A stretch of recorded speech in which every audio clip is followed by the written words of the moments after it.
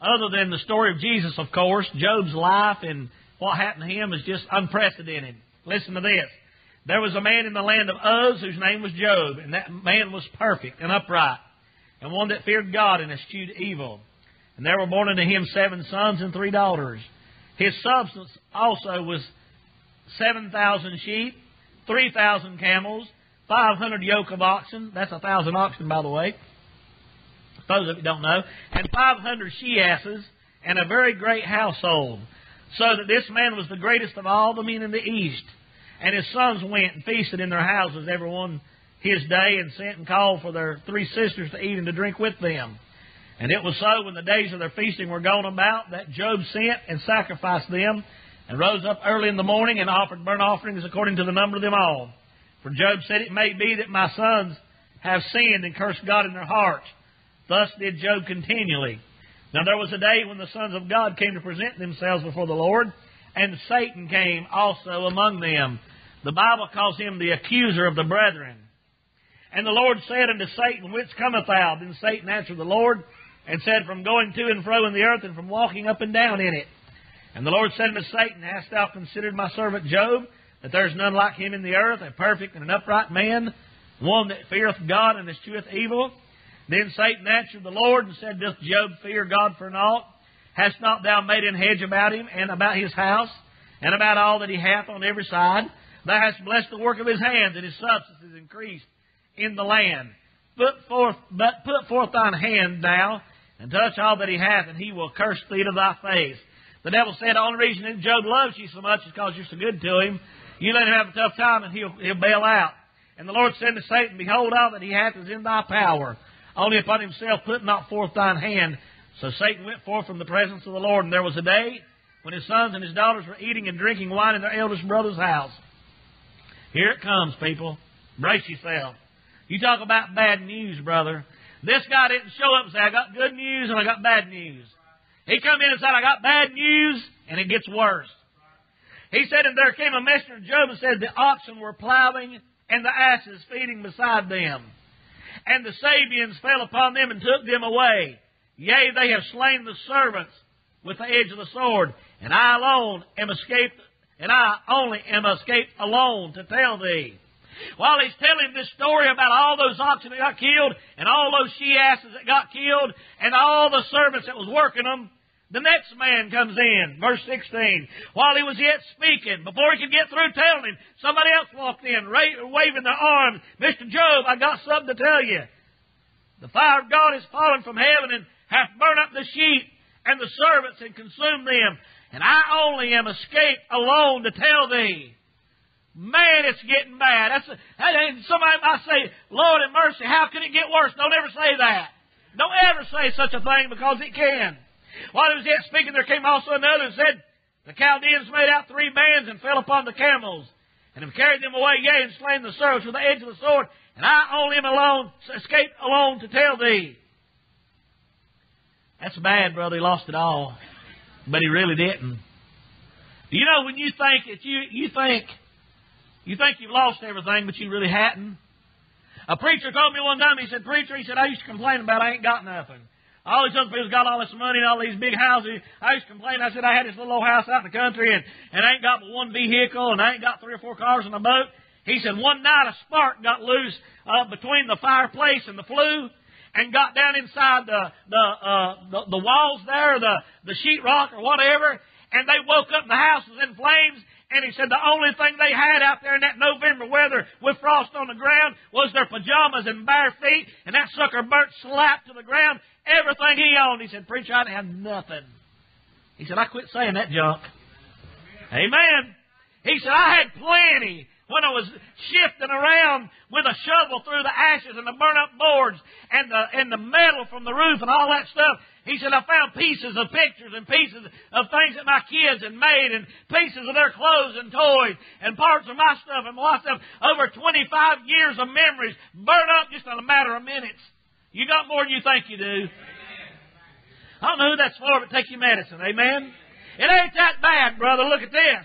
Verse 18, while he was yet speaking, there came also another and said, Here it comes. This is the final blow. Thy sons and thy daughters were eating and drinking. wine in their eldest brother's house. And behold, there came a great wind from the wilderness and smote the four corners of the house, and it fell upon the young men, and they are dead. And I only am escaped alone to tell thee. Then Job arose and rent his mantle and shaved his head, and fell down upon the ground and worshipped, and said, Naked came I out of my mother's womb, and naked shall I return thither. The Lord gave, and the Lord hath taken away. Blessed be the name of the Lord. And all this Job sinned not, nor charged God foolishly.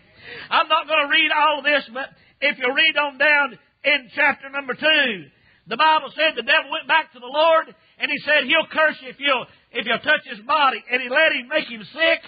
And the Bible said he sat down in verse 8. He had boils from the top of his head to the bottom of his feet. And he went and took a piece of pottery. He took a piece of broken vase or something and sat down in a pile of ashes and started scraping those boils, and the pus and blood and water run out of them sores on his body. And that's the only thing he had left to his name was a pile of ashes. That's what I'm preaching about this morning, a pile of ashes. What in the world? You'd think, why would a man go to a pile of ashes? Why not run to the hospital? Or why not call 911? Why not go to your friends? Why not go see a neighbor? I want you to notice in verse 1, we see that Job was a pure man. Job was right with God. Job did not have this happen to him because he was a bad man. His friends showed up, and for about 30-some chapters, they chide him and they rebuke him and tell him, if you hadn't been doing wrong, none of this would happen. That ain't true, brother. Don't think because something bad happens to you, it's because you sinned. That's absolutely not the truth. Because we preached on it last week, Lazarus died, and it was the perfect will of God for him to lay in the grave. Bad things happen for good people for a reason. Job was a pure man. Verse 2 and 3, Job was a prosperous man. Job had, brother, he had everything anybody could want. Brother, listen, he didn't have this happen to him because he was broke and he wouldn't work. Job was a pure man and he was a prosperous man. Job was healthy. Job had a good family. I believe he had a good wife. He had wonderful kids, and he had all the substance a man could possibly want. Verse 4 and 5 tells us that he was a praying man. Amen. Job didn't have this happen to him because he was backslid. Job didn't have this happen to him because he missed church or because he quit paying his tithes. Job was a praying man. He was a righteous man. He was right with God, and God was proud of him. God pointed him out, and God chose him out of all the men in the earth, the Bible said. My next point is, in my introduction, he was a preferred man, verses 6 through 8. God said, what do you think about Job? Check him out. Wouldn't you like to think the Lord's up in heaven and He picked you out and say, I have an example for you. I want you to live like this man right here. I'd like for you to follow the pattern of my servant, Brother Sam, or my servant Jeff, or my servant Heath, or my servant Ronnie. This is how I'd like people to live. That's a good example. He's the prototype. That's the way I want Christians to live. Wouldn't you like to think God's up in heaven and He looked down and said, boys, you young men, you young preachers, I'd like for you to be like this preacher right here. I want you to live the way he lives and do like he does. I'm not putting nobody on a pedestal. I'm just saying what an honor it was to be preferred for God Himself to look down and say, I'm proud of Him. I tell you, brother, the greatest thing that my daddy ever said to me was when he said, son, I'm proud of you. I remember when my daddy got old, those type people, they wouldn't say, I love you. And Wilcoxes were weird people, brother. And from up there in the hills, they wouldn't tell their wife they loved them. They wouldn't even shake hands till their honeymoon. Amen. They wouldn't tell each other they loved you till the third anniversary. But my daddy told me one time, he said, son, I want to tell you one thing. He said, I'm sure proud of you. I thought, in God's name, for what? He said, for being such a preacher and taking a stand and giving your life to God. He said, I'm proud of you, son. Oh, brother, I want you to know what an honor it is to be a preferred man this morning. In verses 9 through 12, we see that he's a proven man. Amen. He lost his substance. We see in verses 14 through 17, Job lost everything. It ain't the end of the world, though. I've known people lost everything. As I mentioned that preacher a while ago, I've known people had a lot of money and lose it all in a business deal.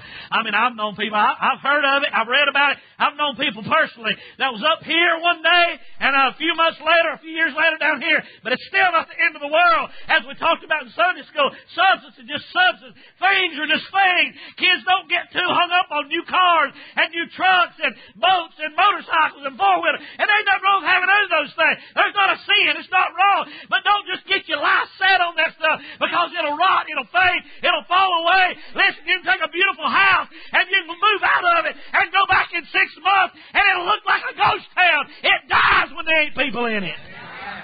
That's the truth, brother. Your substance, it'll fade. How many of you here know what I'm talking about? There's been times you've had money and there's times you ain't got 2 nickels rubbed together. About everybody here, I guarantee you. There's times I got money, Brother Sam, I can trade cars and buy an old car, fix it up, put a little money, and then there's times I go for several months, I don't even know what in the world's going on. I ain't got 2 nickels rubbed together and have to live on fried rabbit tracks. But it ain't the end of the world, brother. That ain't my hope. The substance. He lost his substance. Verse 15 through 17, he lost his servants. He lost the people that worked for him. I mean, brother, he lost everything he had, and the people that was working for him, he lost them too. They even got killed.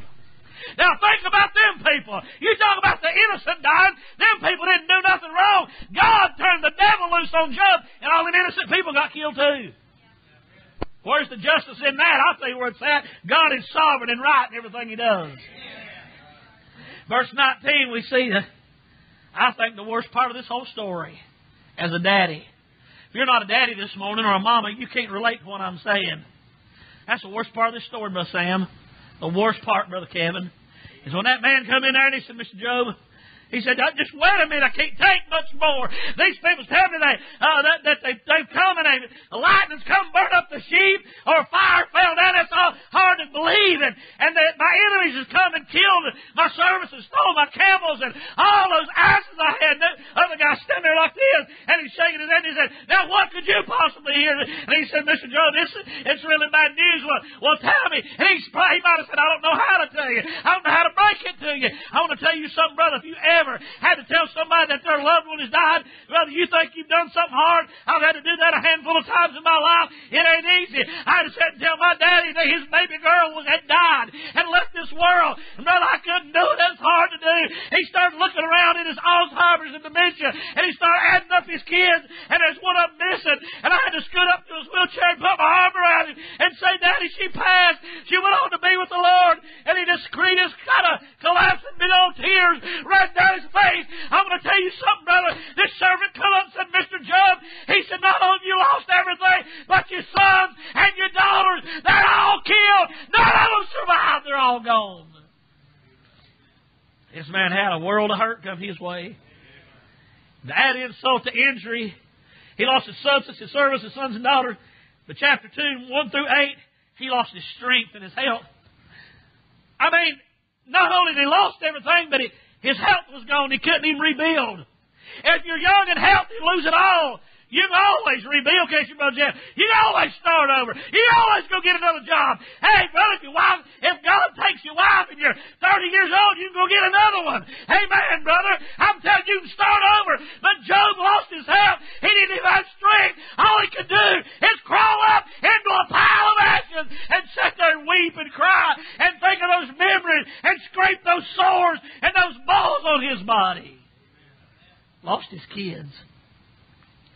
Think about that. Y'all heard me preach on it. I ain't going to labor this point a whole lot, but every time I read that, I think about Job going down to the funeral home and having to pick out 7 suits and 3 dresses. Not to mention, probably a bunch of grandkid clothes. I believe there's adult men said their houses, the eldest brother's house. Usually when a man moved out, he gets married and moves out. The Bible didn't say that. There could have been a bunch of grandkids got wiped out in that whole thing when that east wind come, moved the house down. So Job may have had 10 sons and daughters and daughter-in-laws and sons-in-law and grandbabies and all that. I mean, every one of them's dead. And he had to dress them all up and pick out caskets and then he had the money to pay for it. Amen. Y'all are kind of quiet. You act like you ain't ready for preaching, but I'm ready to preach.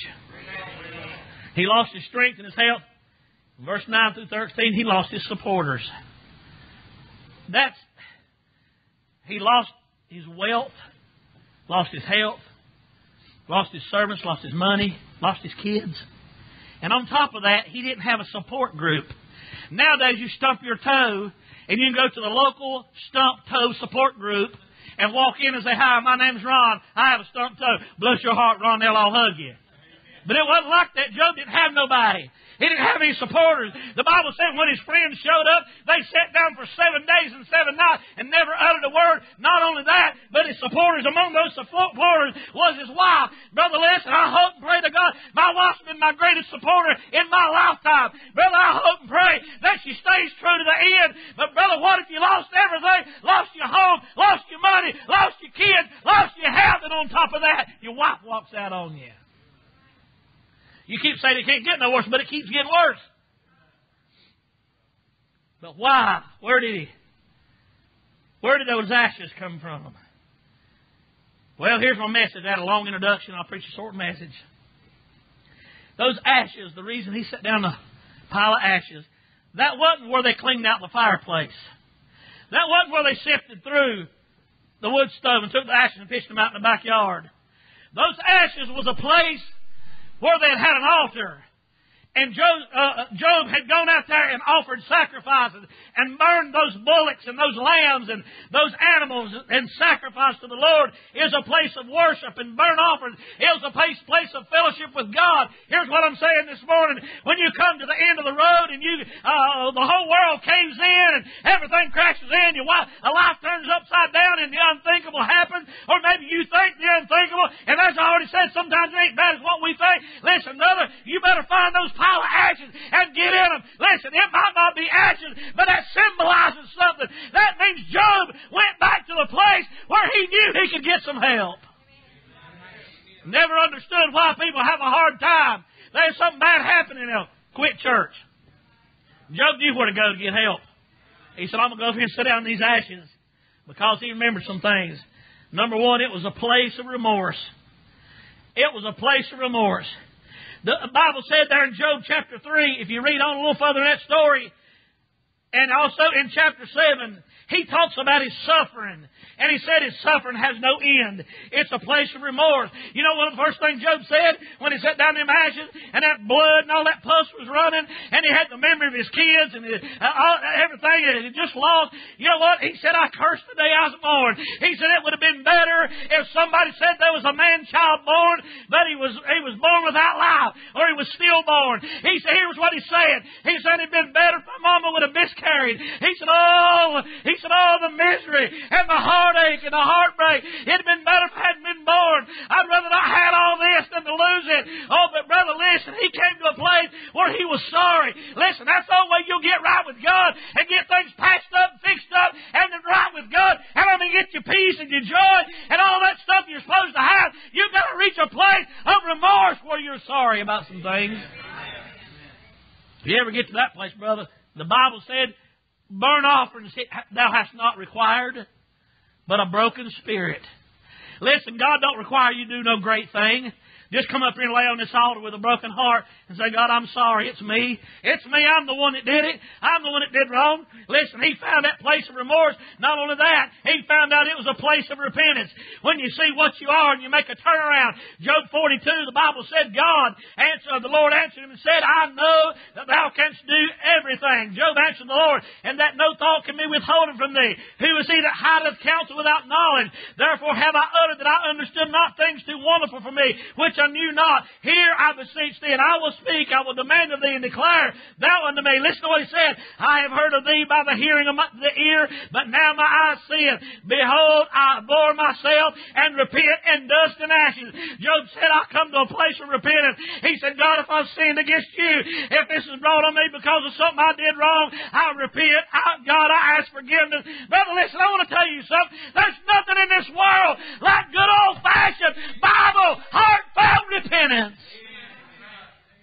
There's people need to repent to God, and there's people need to repent to somebody else. It's funny, people come to the altar and pray for God to forgive them, and they're mad at somebody across the aisle. Or they're mad at their wife. or they're mad at their husband and can't speak to each other. I'll tell you something. Listen, you listen to me real good. You young people, I don't know who I'm talking to, but if you got a little out in your heart, you got a little old something, a little old thing about the size of a BB, and you're just not going to speak and you're not going to be friends. Hey, you better get that thing straightened out, because that thing will stay in you, and it'll turn into cancer. It'll turn into bitterness. It'll mess your life up. It'll follow you to your grave. There'll come a day you'll say to God, I wish to God I'd repented of that mess, because it ain't worth it. It ain't worth carrying that around all them years. Place of repentance. I remember, I don't know why I'm saying this, but I remember my grandpa when he died, he's 90 years old. I had an uncle that wouldn't speak to him. I don't know what his problem was. Never did know. But he's mad at Grandpa once. Grandpa just an old man. I mean, but it must have been something happened years ago that I don't know about, and still don't.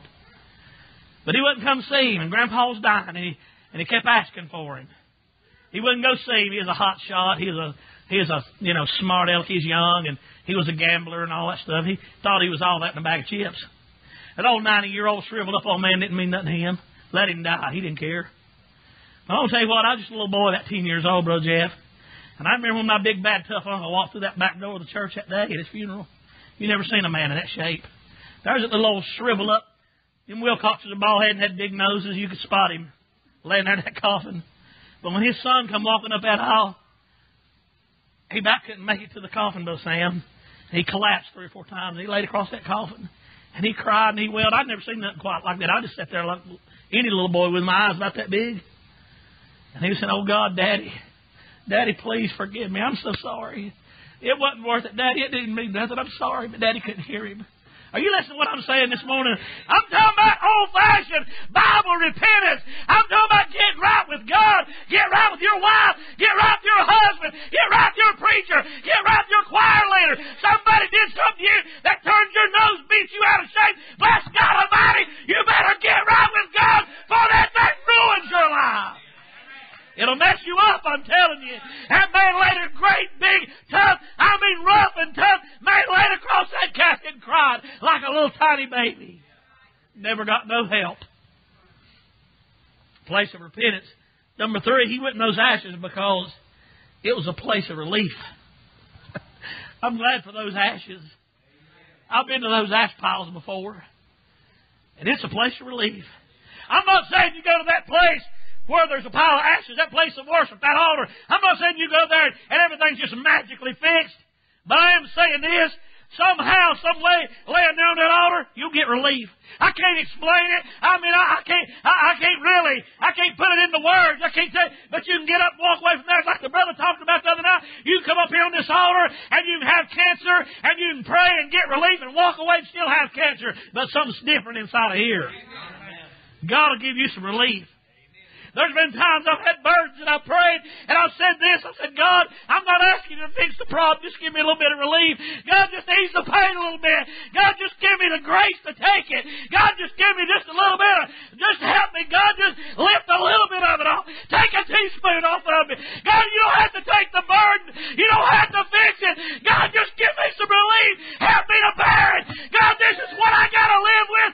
Help me to take it. God, give me some relief this morning. Just simple trust. Job said in Job 13, I love this. Verse 15, he said, somebody said, now what are you going to do, Job? Your God's so good. You know what he said? He said he took your kids, took your house, took your camels, took your sheep. Your wife lost her mind. Took everything you got, left you there, took your health, and you're sitting in a pile of blood and pus and a pile of ashes. Job said this, even if he kills me, I'll still trust him. He said, though he slay me, yet will I trust him. He said, if this is what takes me out, I'm going to go out of here shouting. Hey, brother, I want to tell you something. Oh, Brother Job had something that the 21st century Christian does not have. He had a relationship with God that's far beyond anything you and I can understand. He said, though he slay me. Job, I thought you left your life. He said, we can have it too. Simple trust. It's funny that they sung that song this morning. When Brother Sam started singing that song, I showed Debbie my outline. I typed this in my outline this morning. Years I spent in vanity and pride. Carry not, my Lord was crucified. No, no. It was for me He died. At Calvary, thank God. Mercy there was great, and grace was free. Pardon there was multiplied to me. There my burdened soul found liberty at Calvary. Thank God. I'm glad there's relief at the foot of the cross. Go to that pile of ashes. Thank God, get what you need from the Lamb of God this morning. The place of relief. I know that where I got relief as a young man when I got saved, and I've been getting relief there ever since. Amen. Sometimes I'm by myself. Sometimes I'm with my wife. Sometimes me and the boys. Sometimes me and Brother Sam. Sometimes it's the deacons. Sometimes it's Travis or Ronnie. But we'll get out and we'll find that relief in the same spot that I found it as a 20-year-old young man that had a heavy heart and a broken life and no future whatsoever. And the darling Lamb of God took up His residence deep down in my soul. Thank God. Place of relief. Number 4, he found it was a place of reconciliation. Maybe your problem this morning, and my problem, is that we just need to hook back up with the Lord like we used to be. You know what the best marriage counseling in the world is? You don't have to go to college and learn how to be a marriage counselor. Just tell them this. You remember what y'all did when y'all was dating? Keep doing it. That's all there's to it. Remember how you used to court her, take her flowers, give her candy, open the door for her, and talk sweet to her, tell her how pretty she was? Keep doing it, brother. Hey, you know how to keep the married honey in the honeymoon. Keep telling him how good looking he is, and how strong he is, and how smart he is. Keep cooking his favorite meal and loving on him. And brother, I'll tell you, you have so much honeymoon, you'll have to run the kids off so you can be alone. I didn't know that our kids were nearly grown that all you got to do is start smooching, they'll run away. We used to have to pawn them off on people so we could be alone. Now we figured it out. Took us all these years. We'll start kissing and smooching, man. They'd run jumping out windows. You'd think the house is on fire. It is. Man, I know God. Amen, brother. Thou knowest. Thou knowest. Amen, brother. I'm telling you what. You talk about reconciliation. I'm talking about, brother, keeping things like it's supposed to be between me and God and keeping things right between you and God. Brother, you'll find that pile of ashes. You may come to the end of the road and you may hit a wall, hit dead on and can't go anywhere else. But you'll find reconciliation. Again, when a man and his wife, you know when a man and his wife can really reconcile, it usually don't happen until something real bad happens. And they hit rock bottom, and they're this close to a divorce or murder. Me and Debbie's never discussed divorce. We've discussed murder numerous times. But when they hit rock bottom, all of a sudden it hits them. Oh, no. This is really going to happen. We really might get a divorce. What's going to happen to my babies? What's going to happen to these boys? What's going to happen to these little girls? What are we going to do? My God, you start thinking about it. It hits them. Then they come to you and say, preacher, we're in a mess. We need help. When they get to that point, they've reached that pile of ashes. Job didn't. He never prayed like he prayed when he was in that pile of ashes. I guarantee you, brother, those things came back to his mind that he hadn't thought about in years when he sat there in that pile of ashes and them sores running all over him. And everything he got, everything he loved was gone in one day. This didn't happen over a period of time. Job didn't get a chance to brace himself for it. It just happened. And when a married couple gets to the point, it's just... And I know lots of people. They'll tell you, you know what, it's better now than it used to be. You know why? They hooked back up, brother. They got to that pile of ashes and they said, reconcile. He looked at her and said, I don't want no other woman. You're the one I want. She looks at him and said, I don't never want no other man but you. And whatever it was that happened, it made them start parting ways. Brother, they realized it wasn't worth it, and they start reconciling. They start coming back together. That's what I want to happen to me and God. I want to get closer to God so God will get closer to me. I don't want something between me and Him that's going to hinder His relationship. I don't want nothing to hinder the power of God. I don't want nothing to hinder the choir. I don't want nothing to hinder the deacon board or the Sunday school teachers or the bus ministry. But I want everything to be right, clear, and clean between us and God. Reconciliation. A place of remorse, repentance, relief, reconciliation. But lastly, he found a place of restoration. Boy, ain't it good to be restored?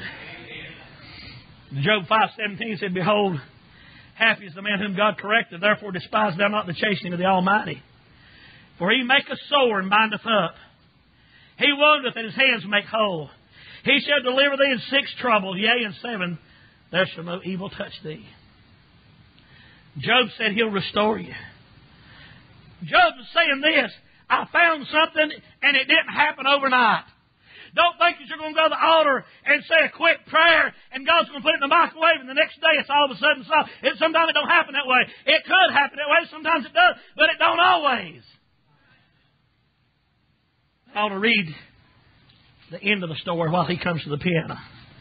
That place of ashes, that pile of ashes,